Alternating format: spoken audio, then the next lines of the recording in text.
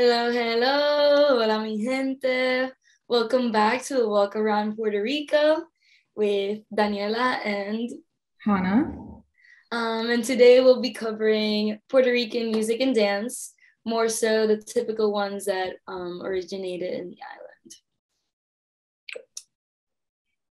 So, as we're going to be talking about a lot of music today, and linking some videos to the dance.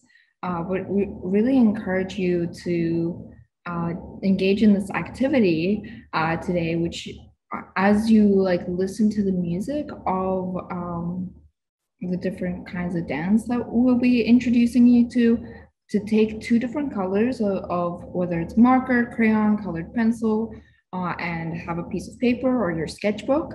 And as you're listening to the music, just draw whatever comes out, just expressively, lines, shapes, little characters, whatever.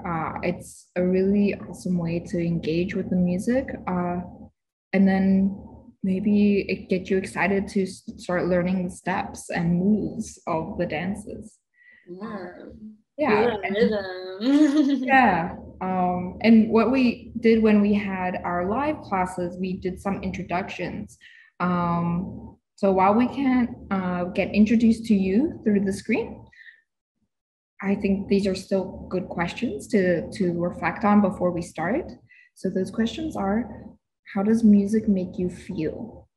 What type of music unconsciously moves your body? And what is your signature dance move? Daniela, would you like to answer one of the questions? Yeah, I feel like all music kind of unconsciously moves my body. Anything that has a good beat on it, I'm like, just bopping. Yeah. And then for a signature dance move, I definitely like spaghetti arms. What about you, Hannah? Yeah, like I like honestly just music that has like a strong beat, especially something that is like bass heavy. I really love because I can't help but like get wrapped up into it. And yeah, it's like music just helps me a lot. Just like if I'm trying to process some emotions and stuff, it makes me feel like if I'll lean into the emotion, even if it's like something hard, it can be really cleansing to just like listen to some cathartic music. And Yeah, yeah. that's music can be so healing. And that's a great segue into bomba. So bomba was created in the 17th century, Spanish colonial times, by the African people that we learned about, Yoruba, and that they worked in the sugarcane fields. So they used this music to express their feelings about the harsh conditions being lived, their politics, spirituality, the anger and sadness of just being ripped away from their homes and having to create a new one. Um, they also talked how to overcome it. So there's a video linked here where we will also link it below and you can check it out later. It's a fun little intro to Bomba. So we also have this activity. It's called Learn How to Dance Bomba with Afro Boricua dancer Mark Cruz. I invite you guys to check out this video. It's 3 minutes long and it teaches you some basic bomba steps. Super fun. Hannah, do you remember a step or what's your favorite one? I really like the one where it's kind of swiping off the bad spirits and energies. Yeah. Yeah, and lots of uses of the skirts, the Mhm. beautiful outfits. Yeah, that's my favorite Yeah. one. Like going with the skirt. Poop, poop. Yeah. Yeah, so we invite you guys to check it out. Some of the instruments used are the gua, which is a barrel drum, but it's like, it's basically barrel and it's turned sideways and then they hit it with some sticks. The bomba or barriles are the main like drums used, and they like set a beat. And then the primo is one drummer with a specific drum, and he follows the beat of the dancer's steps. So the music becomes a sort of conversation between dancing and sound. And it's really beautiful to see them coming together to just express all of this bubbling emotion that is on the inside. And then lastly, the last instrument is the maracas, and the like nice little beat marker as well in the background. So bomba has a really rich tradition during Christmas time in the island currently. There are these things called parrandas, and it's a musical tradition that takes place during Christmas holiday season. So people gather together with a bunch of instruments and they sing different songs about Christmas time or like about just being all together. And sometimes they'll be singing bombas. And so the bombas here are a little bit different than the ones that are being danced. They include this like chorus part that says, I'm going to say it in Spanish first and then translate to English. La bomba, ay que rica es, me sube el ritmo por los pies, mulato, saca tu trieña, pa que bailen bomba, bomba puertorriqueña, bomba. And then you introduce a kind of bomba joke here. And then, so it can be something as silly as like yesterday I went to your house and I asked for a piece of chuleta, which is meat, but instead you threw me a chancleta, which is a flip-flop, and then everybody says bomba. And if the crowd liked it, they'll sing again the chorus, la bomba, how rich it is the rhythm, cross through your feet, mulato, and by your triña, to dance bomba, bomba puertorriqueña, bomba.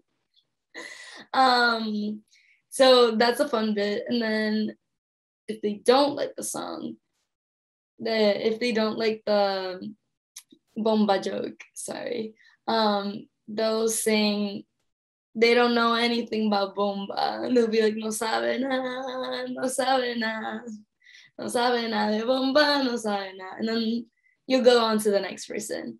So it's a really fun tradition that kind of puts you on your feet and try to think about these jokes. And it's a great way to gather together just to like over music, singing, with some panderetas and maracas and guiros, which are different instruments used in these parrandas. And they're also used for plena, which Hanna will introduce now. Yeah, so Plena Puertorriqueña, it was the full name. The Plena, it was developed and based on bomba music, so it's like an evolution from it, around the beginning of the 20th century in southern Puerto Rico. And so both bomba and la plena are like still really prevalent in Puerto Rico today, and you'll hear that music and the dancing in like diaspora communities too. And so the instruments in La Plena are used for Plena are a little bit different. So there's the pandereta, which is the tambourine, the Barriles, the drums, a guiro, another type of drum, and then the saxophone. Which I think the addition to the saxophone is like really cool and beautiful. Yeah, and so in La Plena, the singing and music is more important than the dancing. So it's more focused on that, like the melody, as like the saxophone might suggest, that addition. Yeah, and so We also have this another video where a player, he introduces all the instruments and you can hear how they all layer on top of each other. It's really cool. Really suggest you to check it out. And again, as you're listening, maybe draw on your paper, express it, feel it out, maybe move your body too. And yeah, but we'll link that in the description below too. A very great resource. I wanted to add or correct Hannah that the guiro is it's a little long instrument like this that has a lot of ridges. Yeah. And then it's played with like a handpiece that has these metal rods on them. And then you hold it and it goes like yeah, so that's the guiro. It's made of like a old fruit husk, right? Yeah. Okay, yeah, that's my bad. No worries. Eh, just want to set the record straight. Yeah. So the themes in La Plena the lyrics in Plena are narrative. So telling a story, just like how people convey a story about events, they address topical themes such as legends, hurricanes, and conditions of living. How do you say the place's name? Of El Jíbaro. El Jíbaro, the Yeah. early 20th century, as when it was developed. So this mural, which Daniela will tell us more about, depicts the stories of 12 different plenas. And yeah, it's a very cool mural. We'll have an activity where you can find all 12 of them in the mural. Yeah, so a little bit about the mural. It was created by Rafael Tufino. It's giant. And like Hannah said, it does depict 12 plenas in the mural. So it's fascinating to see a visual representation of these narrative poems, basically, that are made for musical purposes. And so with this, you will have to find cortaron Elena, which is they cut Elena, temporal, which means bad weather, el perro de San Jerónimo, which means the dog of Saint Geronimus, Josefina, Santa Maria, Holy Mary, Tintorera del Mar, which is shark of the sea, Fuego, Fuego, Fuego, fire, fire, fire, Monchin del Alma. Monchin is a person and it's dedicated to like Monchin of my soul. Cuando las mujeres, when women, dot, dot, dot. Tanta vanidad, which means so much vanity. Lola, which is a person. And then El Diablo Colorado, which is the red devil. So here we are, big screen version. We invite you to pause the video and try to figure out which of these different sections of the mural or like the different characters resemble which of the 12 plenas. And then I'm gonna pause the screen though. Here are the answers. So on the left corner, you can see cortaron Elena, which they cut Elena. You can see her like in a chair with some blood on her face. The song kind of talks about how they just cut her, like cortaron Elena, cortaron Elena, and they have to like take her to the hospital. Very narrative, very simple. The big green fellow in the top of the painting, temporal, he symbolizes bad weather. So temporal, temporal, here comes a temporal. And they're singing about, oh my gosh, the hurricane's coming in. And like it's inviting them, kind of expressing their fear sort of this bad weather and what will happen to their houses and their crops and stuff. Another one that you can probably identify pretty easily is Santa Maria, Holy Mary. I do not know the lyrics to this Plena, but it's very evident there that the woman on her knees is holding up a little Virgin Mary relic. It seems like she's defending herself from a weird hybrid horse monster. So those are some of the plenas. If you want to learn more, there's also we can link in a resource in the bottom of this page so you can read more about them. And then finally, time to salsa.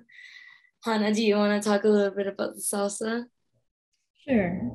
So salsa, it's the dance that was actually originated in the New York barrios, where young artists picked up on the sounds of different Caribbean communities that had settled in New York, making something completely new. So in New York, there's a lot of like diaspora communities, including the Puerto Rican community. And so they came together and people formulated this whole new sound and dance, which is salsa. And they love it all over. Like it's such a great way to move, and including back at home in Puerto Rico, people are dancing it there too. It's really awesome that it came from the barrios back home too. That connection is so cool. And so the movements that salsa dancing incorporates is fast footwork, turns, and hip swaying over an 8 count of time. The steps, they are easy and quite repetitive. And what makes it spicy and interesting is how people sway their hips and turn. So how you put your personality and feel the music as once you have these first basic steps down, how you like add your own flair to it. And then when danced in pairs, one has to be the lead while the other one follows. And this is how it's best danced, in pairs. So you're responding and almost having a conversation through your movement in that way. And it's a favorite back in the island. And like Daniela says, what is partying without some salsa? Yeah. And so if you're interested, this is a great video in our live class. We all learned it too. I got to learn some of the basic steps. This video is very straightforward, very well taught. And yeah, we encourage you to get up on your feet, get moving, and learn these steps. They're great. Invite your friends and family. Do a whole thing. Salsa is really fun, and there's a lot of places where you can go dance for free. So if you learn some basic steps, who knows, maybe you'll find yourself in a park on a Sunday dancing some salsa with a bunch of COVID-friendly strangers. Yeah, super fun. Enjoy yourself. And then that's kind of it for today. I hope you've enjoyed some of the music and dance. Although you weren't able to hear it here, I hope that you take the time to check out those links on the bottom of this page, so you can hear some of the music that is played, and just do that activity where you draw whatever you feel through the rhythm of the music. And then, yeah, invite your friends and family to try out that salsa moves, which is probably going to be a fun time, saying less. And then for next class, we'll be talking about language and poetry in the island, and it'll be featuring some colloquialisms, Puerto Rican phrases, some slang, and a little bit about poetess Lola Rodriguez de Tio, icon in the island. So thank you so much for being here, and we'll see you all next time. Thank you. Thank you. Bye.